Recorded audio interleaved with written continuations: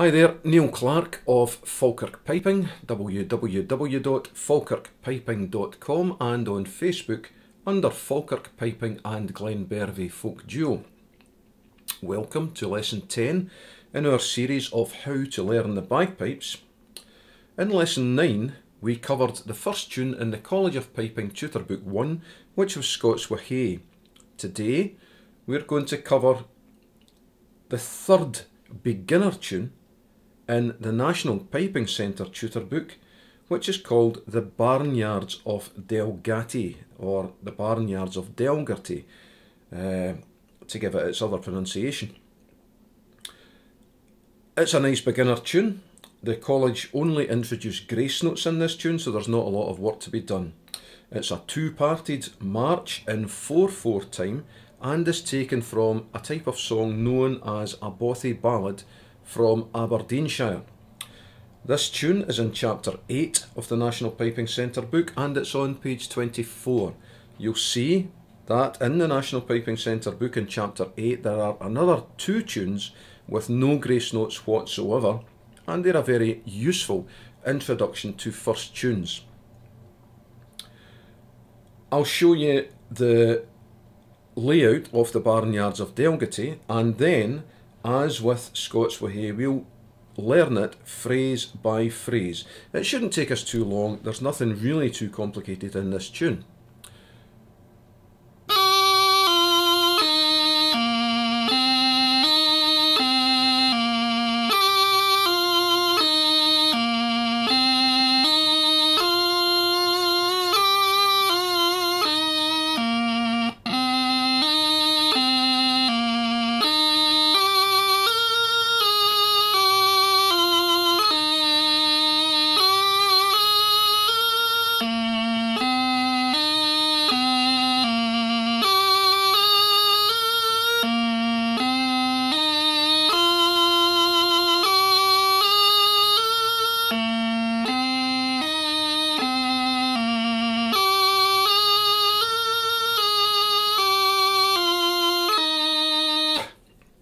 You may have noticed that every note gets one beat each, which is really nice and simple, with the exception of the note at the end of each line, which gets two beats.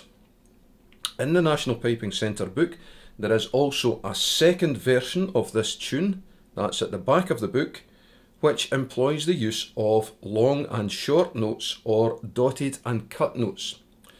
The version at the back of the book is much more faithful to the actual song, but don't forget that this version is intended to help you learn your first tune with embellishments. It's a nice tune, I've used it myself for several years actually as a first piping tune. So conveniently, the phrases or sections of this tune can be divided into 2-bar sections. That's not always the case with phrases, sometimes they're a bit shorter than that, sometimes they're slightly longer. But in this case, they're conveniently 2-bar sections, and over and above that, in the main, 8 notes at a time. What we'll see when we start the tune, the first phrase is this.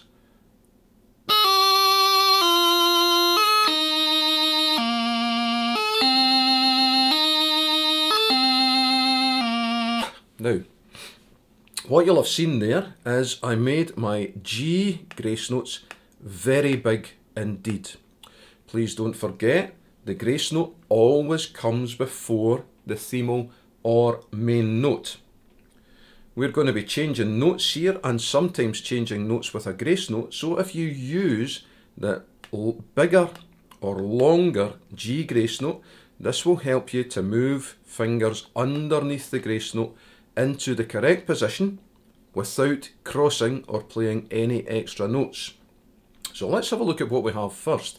To start the tune, we're going to be playing a G grace note on F. However, normally the G finger would be, the G grace note would be the single G finger. But in this case, we're only moving from G to F. So it's perfectly competent to start with the full high G, that's 3 fingers off the chanter. Thereafter, to produce the G grace note on F, it's a simple step to placing the G finger down, and that's your G grace note on F complete. Let's have a look at the first phrase again.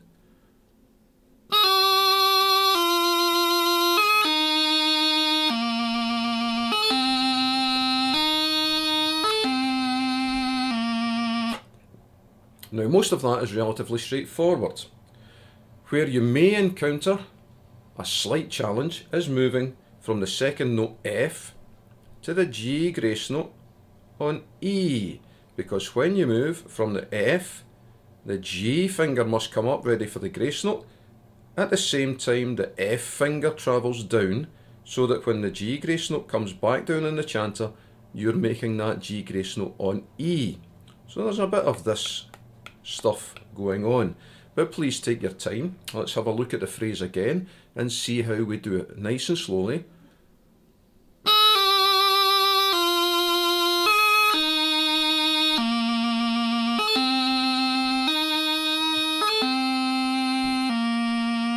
Please pause the video now and practice that phrase. The second phrase is 7 notes instead of 8. It's still 2 bars, but the last note, instead of being 1 beat, is 2 beats. The second phrase goes like this, again starting with the G grace note to F.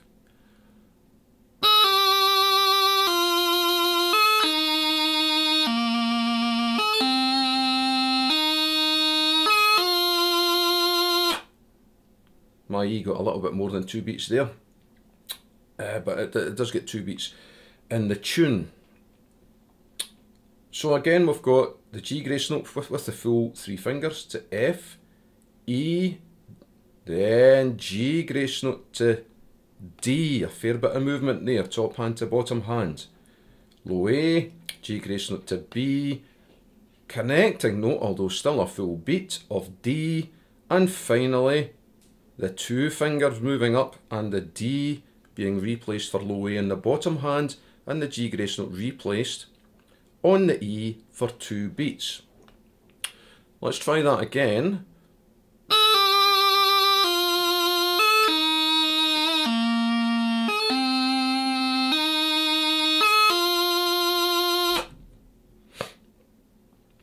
Play this nice and slowly. Don't worry too much about getting the notes exactly 1 beat or 2 beats. What we're looking for is correct fingering, correct note formations, no crossing noises, and some semblance of a tune in there. Please practice that second phrase now. Now we've practiced the second phrase, let's think about putting the first line together, starting with the 3 fingers and replacing the G for the G grace note to F.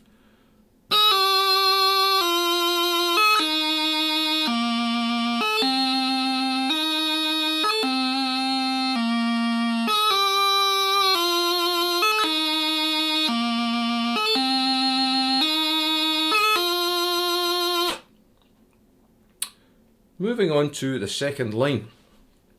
The good news is that the first 2 bars of the second line in the tune are exactly the same as the first 2 bars in the first line of the tune. So what we're going to do is practice the whole line. You'll find that when we get to bars 3 and 4, there's more movement on the top hand than there has been before. However, there's less grace notes, so it shouldn't present too much of a problem. So starting from the G grace note to F,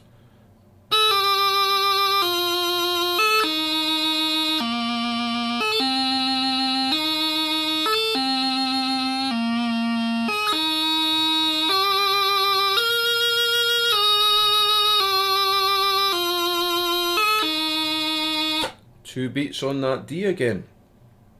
Nothing really in there that requires any further explanation. Just be careful when you're moving from the low A at the end of bar 2 to the G grace note on D, that you manage to move all these fingers as one and you form a correct D before the G grace note comes back down. Please pause the video and practice the second line of the Barnyards of Delgaty. Now, the next logical step then would be to put the whole part together. Remember that this is a Bothy Ballad. It's actually quite a cheery song and actually quite a filthy song. I'll leave you to find that out yourself. But let's have a look at the first part, that is to say the first two lines of the tune, played in full.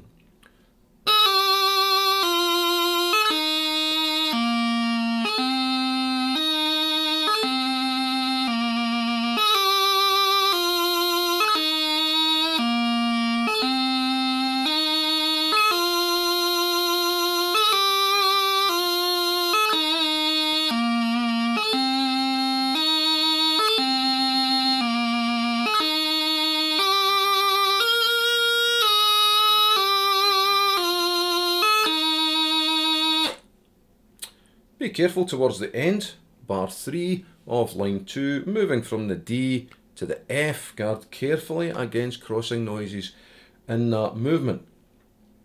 The second part, normally the second part, that's just to say lines 3 and 4, normally the second part would be some form of chorus for the song. The song only consists really of the melody of lines 1 and 2. There is no chorus as such. So this is purely a piping addition. The good news of part 2, that is to say lines 3 and 4, is there's actually only one bar of a difference from part 1.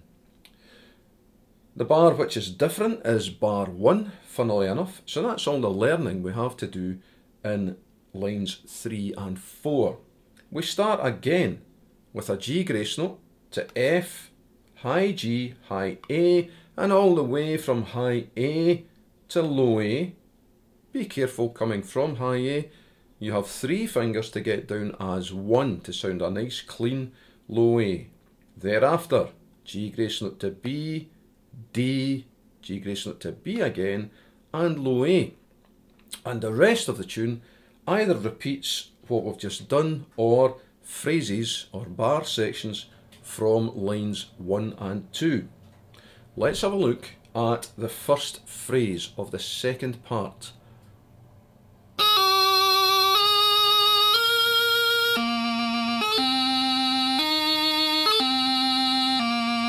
I'm going to do that again for you.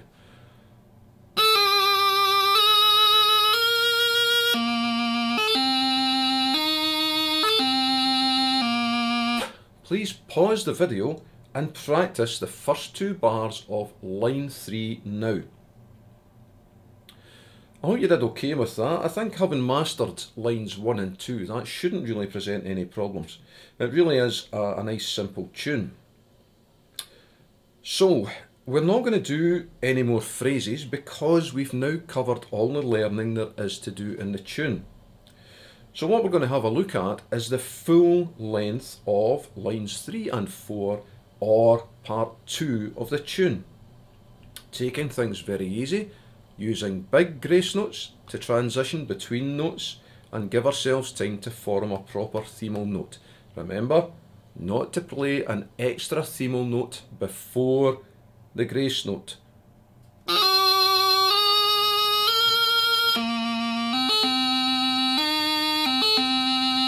You can hear these extra notes coming in there.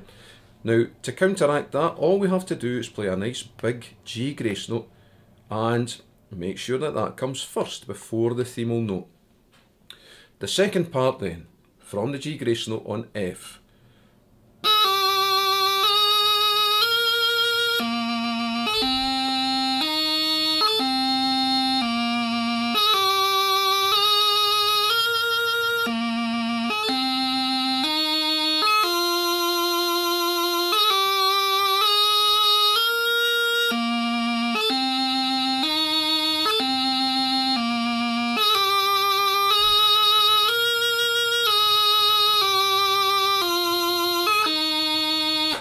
Now, if you've played other tunes before, other pipe tunes before, you may have noticed that we do in fact repeat the parts. This tune is in 4/4 time, and almost without exception, we do not repeat the parts. So it's a nice, simple matter of playing the tune from top to bottom.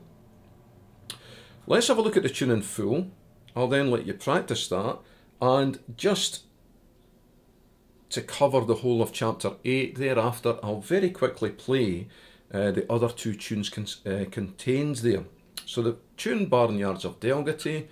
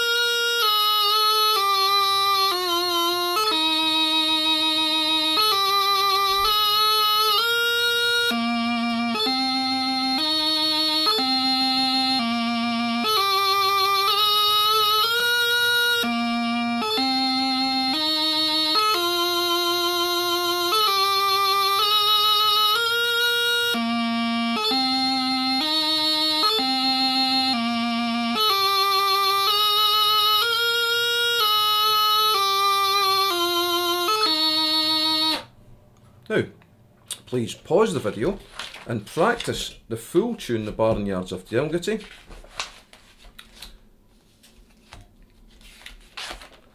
What we've just found, in fact, is that I am completely mistaken and that there's only one tune in chapter 8, which is quite convenient. We will close the lesson there. Please enjoy the Barnyards of Delgaty. Remember that it does go a lot faster than that once you get up to speed. Don't be in any rush to bring it up there. Now